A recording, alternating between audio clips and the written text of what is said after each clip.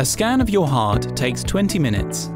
It captures information on the heart chamber, the right and left atrium and ventricles, recording dimensions and volumes of blood, the thickness of the heart wall and the size, shape and thickness of the thoracic aorta.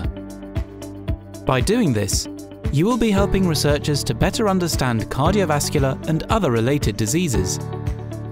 A scan of your abdomen takes 10 minutes and will measure fat and its distribution throughout the body. Research from the first 4,000 heart scans has shown that people exposed to air pollution have changes in the structure of the heart, similar to those seen in the early stages of heart failure.